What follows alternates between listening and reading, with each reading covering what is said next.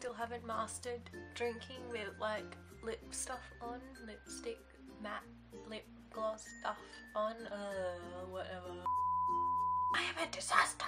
Hey guys, what's up? This week I got tagged in the emoji challenge. Woo! It was by a girl on Twitter called @ugeorgie, and she tagged me and tweeted me the video and all that, but for some reason I couldn't watch the video, it wouldn't load. But either way, I got tagged, so I am going to do it right now. It's literally like pause on here. Hello. Oh, so the other day I was at dinner with a bunch. If you don't know what the emoji challenge is, it is what Troy Sivan created. It is where you pick 5 emojis, you know, them little like monkeys and trees and stuff on your phone.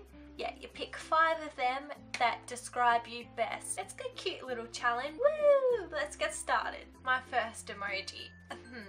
The moon face. Now, I don't really know how to explain why this is my favourite emoji, but it is, and I use it a lot. Probably too much. It's just kind of like super sassy. I don't know, like it's just looking off into the distance. It's like, yeah, whatever.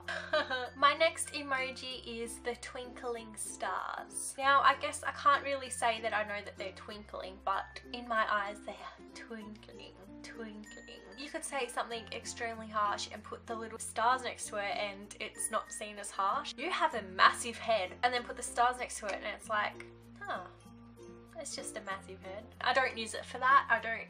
I try really hard not to say mean things, but I do put it at the end of a lot of my sentences, just because I can. The next one I have is the sunflower. It makes me happy because it's just a cute little flower and I use it a lot, so it's in this video and I don't really know what else to say. It's just one of my favourite emojis. The next one is the cat love heart eye emoji thing.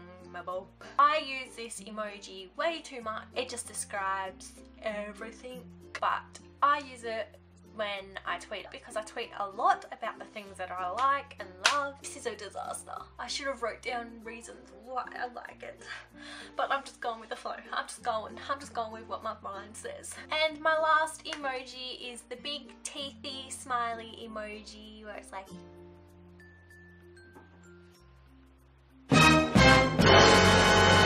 my best impersonation I can do of that one. I am really sorry for that and what you just had to witness. It is a happy emoji.